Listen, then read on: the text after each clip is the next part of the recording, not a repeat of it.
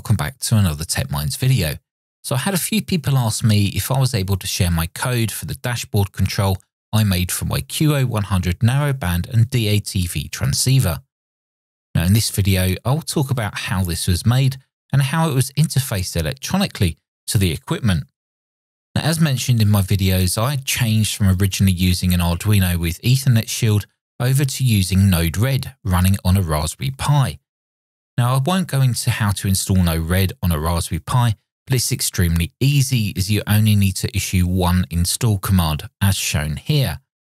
Now, I'll leave a link to this page in the description below so it's nice and easy to follow. So what does my QO-100 dashboard do? Well, starting on the left under the driver tab, this allows me to turn on and off a 12-volt supply to my RF driver board, which in essence is how I start and stop transmitting to the satellite. Two gauges are shown here, one which shows a voltage and the other which shows a current in milliamps. Now these gauges take data from a device called an INA219. Now, the INA219 has a supply voltage of 5 volts, which is taken from the Pi. Now its data connection is via I2C, which is just two wires connected to the Pi, the SDA and SCL connections. Now, the great thing about I2C is that they can be connected in parallel. As long as they have different addresses, you can communicate with each device independently. The driver amp is connected across the shunt resistor, and when power is applied to the driver amplifier, the INA219 reports back to the Pi the current consumption and voltage. The INA219 specification says that it can measure between 0 and 26 volts and up to 3.2 amps. However, when using the INA219 with nodered, the node produced a negative voltage reading when going above 16 volts. So in my case, I only used the INA219 for the 5 volt rail, 12 volt rail and driver power board within my setup. Now I think this is an issue with the INA219 node on nodered rather than an issue with the device itself. I guess I could try this on an Arduino to make sure, but I haven't done that as yet. So how do we add the gauges on the dashboard and grab the data from the INA219? First, you need to add the INA219 node from the palette manager. Now once added, you can then drag this onto the flow. Just double click on the node and you'll be presented with some options. Now here we need to define which I2C address is being used. Once set, click Update. You will notice two outputs on the INA219 node. One is the voltage and the other is the current consumption value. Now this is not the current consumption of the INA219, but it's the current consumption of the device connected in line with the shunt resistor. Now we can drag a couple of gauges onto the flow and then join the output from the INA219 node to each gauge.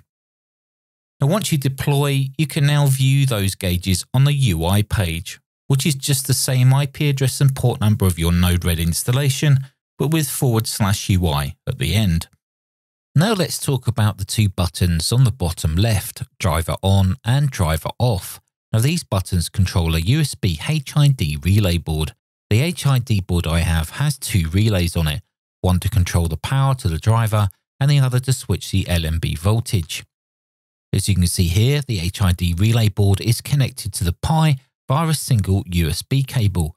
The USB cable also provides power to energize and switch the relays. With the USB HID module connected, you can now install the node to control this. Within Palette Manager, we can install the nodered USB HID relay node. Now once that's installed, we can drag one onto the dashboard. Now my driver 1 is connected to relay 2. So what will happen here is this drop-down list, it will show you how many relays are on that HID board. It does detect it automatically, which is quite nice. Now to change the state of that relay, we need to drag on a button. Once you've dragged on a button, we can go in and have a look at the settings. All we need to do is give it a name, a label, and then change the payload. Now the payload for this button will either be true or false. That's because you can set it as a Boolean here. Obviously, buttons can do lots of other different things like send a string, a number, even a JSON or even timestamp, or switch to another flow. But as we just need a Boolean, i.e. a true or a false, payload type is set to a Boolean. So the driver on button has a payload of true. If we now open the driver off button, the payload is false. You then drag a connection to the relay, and that's how it works. You click deploy, and then on the dashboard, you can use on or off. So as you can see, there's a few more things on this flow which I haven't spoken about just yet. So let's just first talk about the Pluto here, this section down here. The firmware that I've got installed on the Pluto is non-standard. It's a custom firmware. And within this firmware, it provides a MQTT broker, which we can get some information out of. So for example, using the MQTT in node dragged over, if I double click on one, we can subscribe to a specific topic. Obviously, you would need to configure the server settings as well, which will be the IP address of your Pluto. Now, obviously, depending on what firmware version you've got installed may depend whether this feature is enabled or not. However, I have 3 MQTT ins because I'm going to be monitoring 3 different topics coming from the MQTT broker, which is running on the Pluto. And here we take out the FPGA temperature, we take the payload, and we just send that to a custom gauge. If you like those gauges, just search for Canvas-gauge on Google and you'll be sure to find them. We also get the buffer state and the net bitrate as well, which is mainly used for when I'm using DATV. Now in the middle of the flow here, we've got a section where we're using an ADS1115 module. Now this is actually an analog to digital converter, but I'm using it for 2 different features. So the first one at the top is connected to a thermistor module. That thermistor module outputs an analog signal, and then that feeds into the ADS ADC. Through some calculations in code, we can work out the degrees in Celsius that a thermistor's reading. The ADS1115 ADC is actually 4-channel. So I'm using another channel for the LNB voltage. And the reason why I'm using an ADS1115 for measuring voltage is because LNB voltage will go above 16 volts. And if you remember what I said earlier about the INA219 issue, above 16 volts, then that wouldn't work. So I'm using it here. What I'm also doing is using a voltage undivider. This is where you just put in the values of the resistor 1 and 2 and it works out what the voltage should be. But the last node down the bottom here is a bit more complicated. Now this provides information to show this here where it says SAT locked or PLL locked. I run a Leo Bodner GPSDO which provides a 40 MHz clock signal straight to my Pluto.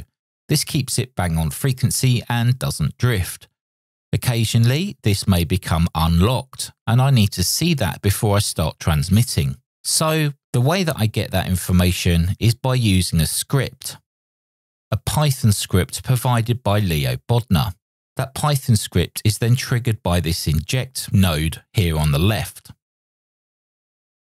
With an interval of every 10 seconds, it will trigger this script. Now what happens is when it runs this script on the Pi, the output from that script is captured and is outputted here on one of these lines. So using a function, I'm taking the payload and just literally stripping the information that I need. So character 26 and then 14 characters.